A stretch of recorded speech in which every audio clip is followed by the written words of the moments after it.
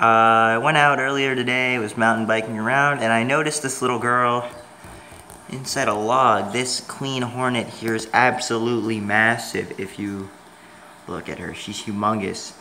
I'm calling her a queen because I think that's what she is, but I'm not entirely sure. You can just see how big she is compared to, say, my finger here. My finger here. Pretty large. Comparatively to like other hornets, she's much larger, and I don't think other hornets really hibernate during the winter, so I assume she's a queen. I have her in this test tube right now, and see how well she does. You can just see if I can get close in. Focus in on those. No, I can't focus in on the eyes. Really gigantic. Really, really big. Alright, I hope you guys like this video, and I will see you all later. Bye.